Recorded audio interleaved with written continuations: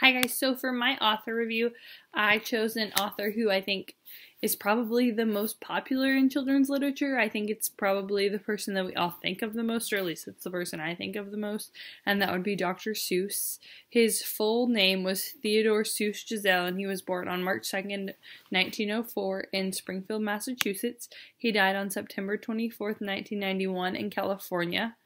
Dr. Seuss is famous for many, many different works, but some of the most popular include The Cat in the Hat, How the Grinch Stole Christmas, and Green Eggs and Ham.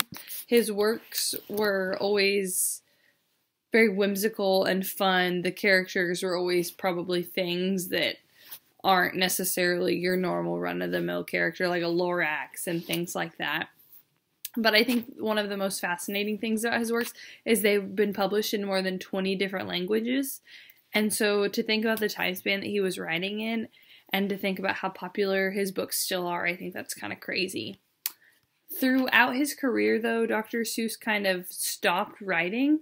During World War II, he switched sides to a more political agenda in his writing. He wasn't focused on children's literature, and that was something I didn't know prior to this. I didn't know that kind of like children's literature wasn't his focus during that time, but obviously there were other things going on and he chose to express himself differently. Theodore Giselle attended Dartmouth and he was able to graduate in 1925. After attending school there, he decided to attend Oxford, where he would be getting his doctorate in English literature. However, while he was there, things didn't really go as planned.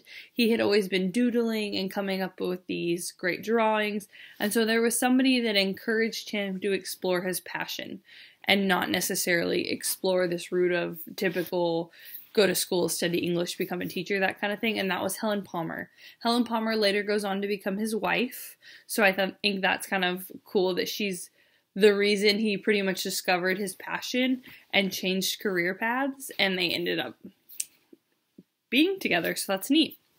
He didn't achieve a doctorate, but he ultimately earned an honorary doctorate from Dartmouth in 1956, so finally his title that he had put on his books all these years was accurate, and he truly was a doctor at that point. When Helen Palmer died, Dr. Seuss got married a year later, and his new wife didn't even realize who he was. She didn't know. She thought he was a medical doctor. And so that's kind of crazy to be that famous to us now, but in the times, he wasn't nearly as famous, so that's interesting. He began writing children's literature specifically because it wasn't constrained by his advertising contract whenever he worked for Life magazine and was publishing advertisements for them. But whenever it came time that he was ready to publish a work of his own, he had gotten rejected by nearly 30 publishers before finding somebody who was willing to publish his first book. So anytime you're feeling discouraged, you're feeling like things aren't necessarily going your way, we can just think, well, Dr. Seuss failed 30 times, and now he, as of 2010, I think, was added to a list of the 100 people who changed the world that we live in today. And so that's kind of crazy to think about, and to think about what really can affect you and what really can change the path that you're on. That first book that he published was called And to Think I Saw It on Mulberry Street, and it was actually based on a real street that he grew around where he grew up on. And so I think that's really neat that those elements, there are some like factual elements to it.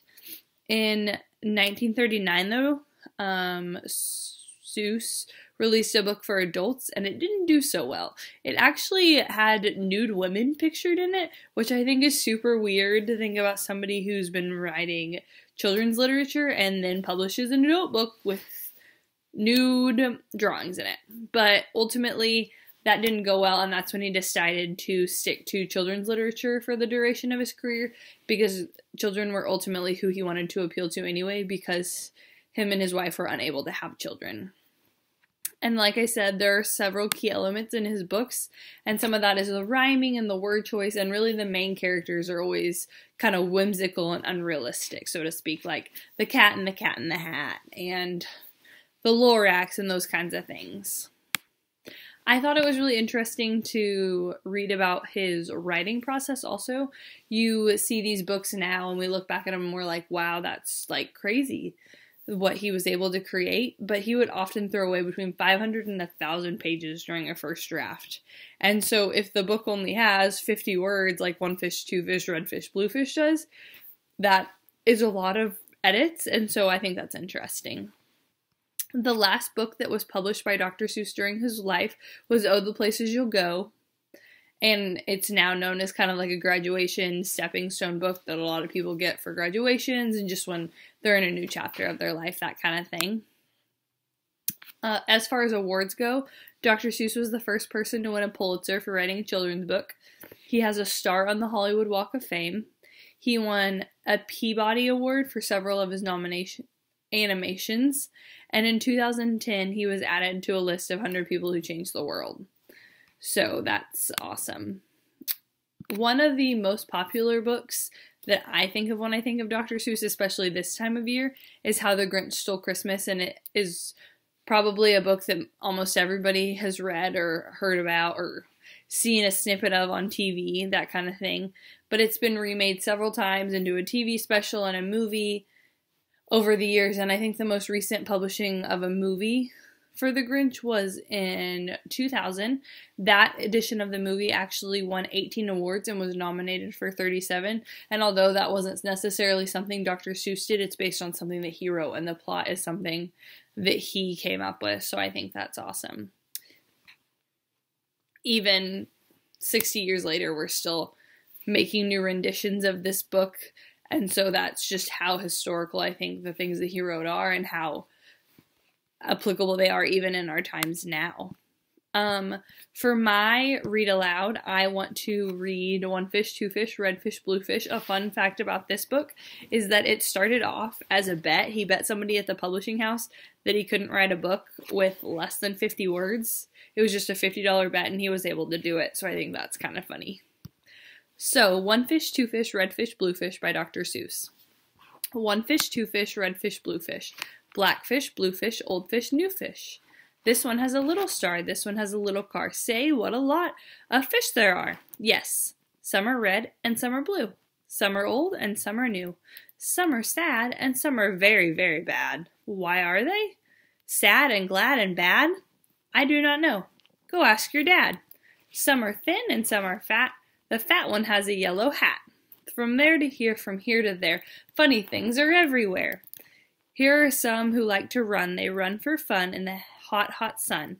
Oh me, oh my, oh me, oh my. What a lot of funny things go by. Some have 2 feet and some have 4. Some have 6 feet and some have more. Where do they come from? I can't say, but I bet they come a long, long way. We see them come, we see them go. Some are fast and some are slow. Some are high and some are low. Not one of them is like another. Don't ask us why, go ask your mother. Say, look at his fingers. 1, 2, 3. How many fingers do I see? 1, 2, 3, 4, 5, 6, 7, 8, 9, 10. He has 11. 11? This is something new. I wish I had 11 too. And the book continues for several more pages, but that is the basic gist of it. And in the whole book, there's no more than 50 words, which seems kind of crazy when you're reading through it. But if you think about it, a lot of the words are repetitive, and so that does make sense. For the activity, I actually want my activity to incorporate this book. That's why I wanted to read it. And I think that it's a good activity for beginning level students. And so you get them a template with different colors on them and different numbers. And so anytime there is a green fish, an orange fish, a red fish, or a yellow fish, all the different colors of fish that are presented in the pictures in the book, you have them color in a little box with that crown based on what color fish they saw in there. So there's a column for each color, and so then they can also color it in as well. And so by the end of the book, after they've spotted all the fish in the story, you'll have them add up the numbers and get a total for it. And so it's a good way to practice interactive reading, and so that way they're really understanding it, and also it gives them the chance to do a little bit of math as well.